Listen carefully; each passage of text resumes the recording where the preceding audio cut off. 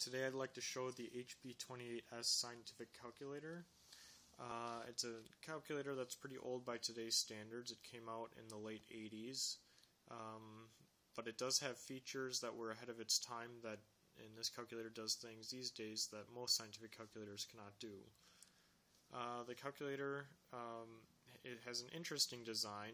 It's a departure from the typical HP calculator design, which is usually just one sort of brick, I would say. It actually closes up and latches together. But aside from being a cover, this is actually a part of the calculator itself. So we have a set of keys. Mostly these are different function keys and letter keys, and then here we have the normal scientific calculator keypad. You'll notice we have things like an enter key, and then weird things like drop, for example. That's because this is an RPN calculator. HP is probably one of the few manufacturers, and probably the manufacturer, that made RPN successful among scientists and engineers.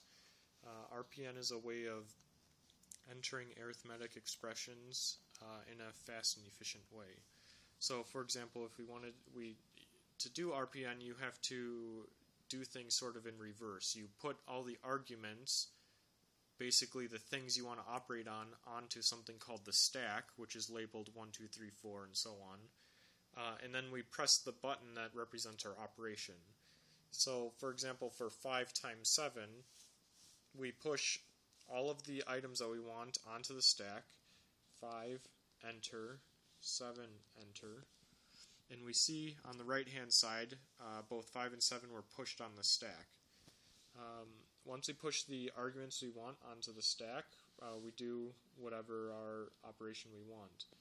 Here, if we multiply them, we get a result 35. From there, we can actually do more operations. So if we want to do 5 times 7 plus 1, well, we just did 5 times 7.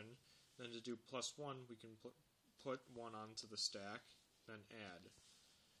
There's actually a shortcut. We don't have to push every argument on the stack. We can actually type our argument. So if we wanted to multiply that by 22, we don't have to push 22 onto the stack. We can actually just press the multiplication button right away.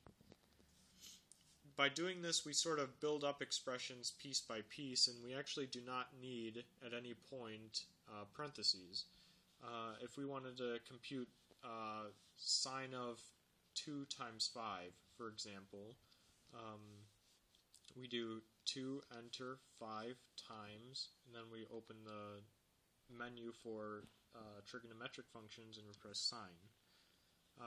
On a normal calculator, you would need to press the sine key, 2 times 5, and then a close parenthesis key, and then equals. Here, the stack allows us to not have to do any of that. After about 10 minutes of using stack operations, it becomes pretty easy, and then after an hour you can become pretty fluent with it. We can do very large calculations very quickly. You can almost translate it on the fly in your mind if you see a textbook expression and so on. For example, if we were doing the quadratic formula, square root of b squared minus 4ac, let's say a, b, and c were 1, 2, and 3, we can do the square root of b squared, so b squared is 1, enter 1 times, so b squared, and then 4ac, 4 enter, 2 enter 3 times, subtract those, and then we take the square root. And then, as you actually see, we get a complex number here. Another thing that this calculator does that many don't. Not only can we operate on real numbers, we can also operate on approximate complex numbers. So that's a little quick overview of RPN. Again, this is something that was popular with most HP calculators. They still sell RPN HP calculators, and it's especially popular among older scientists and engineers. It was a time before TI brought out its popular TI-83 calculator that everybody sort of got hooked on in high school. This calculator does other things. We saw a little bit that it could do complex numbers, and we can also do operations on complex numbers, so 5 times, for example. But this calculator actually does more than just real and complex numbers. It also can operate on matrices, vectors, and so on. But more interestingly to me is this calculator can operate on symbolic expressions, or algebraic expressions, which is something you only see on modern graphing calculators with a computer algebra system, such as the TI-89 and the HP-50G. As a little example, the way to enter algebraic expressions is exactly the same way as you enter any arithmetic expression. Now we have these variables over here. To enter, for example, x squared, we press x, push it onto the stack, and then we see we have x there with quotes around it. The quotes indicate that it's a symbolic or algebraic expression. If we want to square that, then we push 2 onto the stack, and then we press the power key, which is the little caret above the multiplication sign.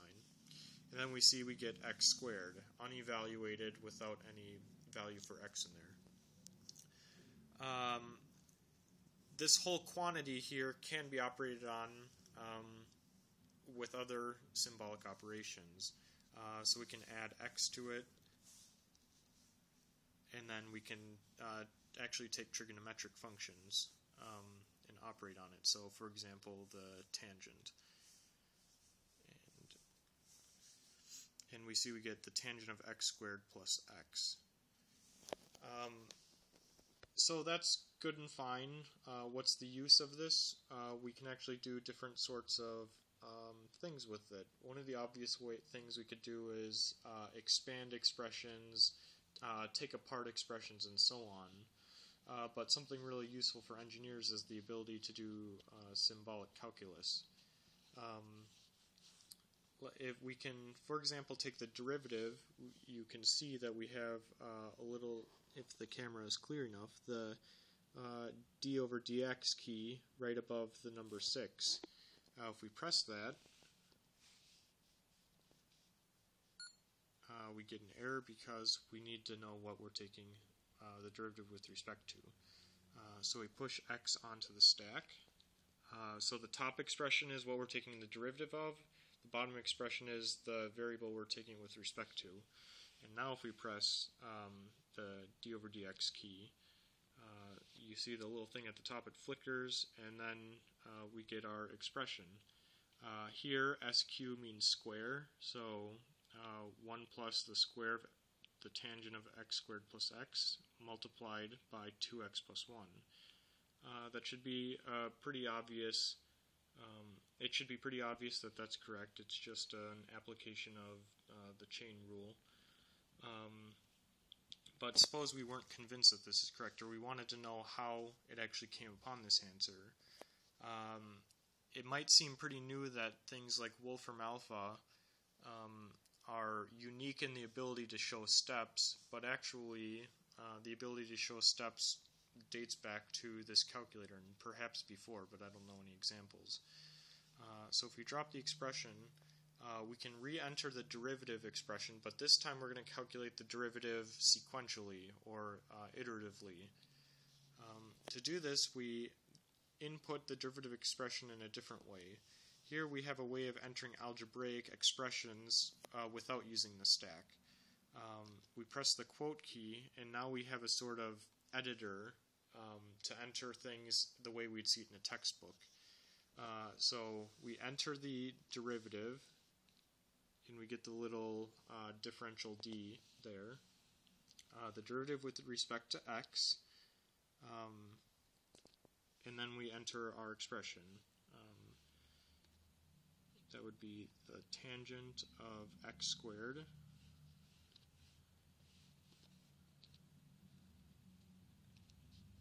plus x, and then close paren, and then close quote. Actually, I forgot one more parenthesis.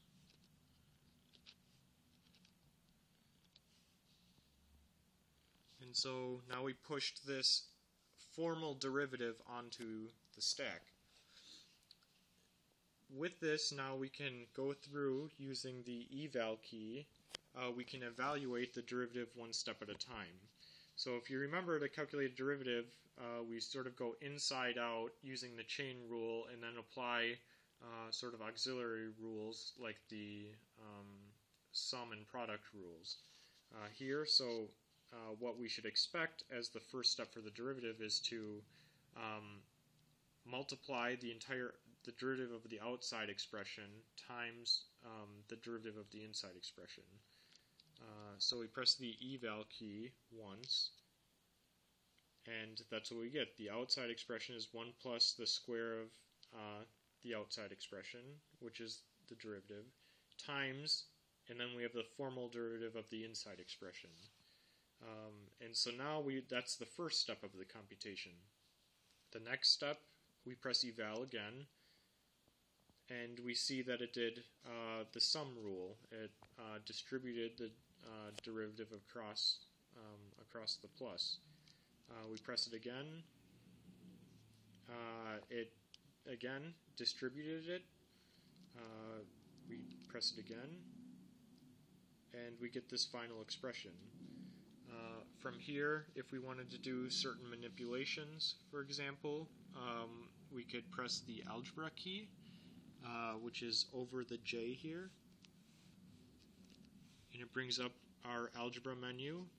Let's press expand to expand whatever's on the stack, and it thinks and thinks, and we get this final expression. We have things like that spurious, not spurious, but extra times 1. We can press eval, and it'll perform some simplification. And we see that it's simplified. So that's a basic example of the abilities for it to do symbolic math. It can also do integrals. However, the integrals aren't quite... for anybody who remembers doing integrals in freshman calculus, they're not very easy. There's no definite algorithm to do an integral. The calculator can do numeric integration, but it can do symbolic integration.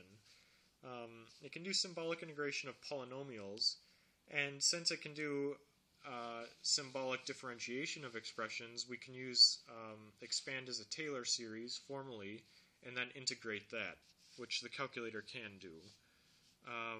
So we can try that. As an example, we will do something with a nice integral, maybe the sine of x. So we enter x, enter, and then the trig menu, sine, and we have the sine of x. So we want to compute the integral of sine of x with respect to x,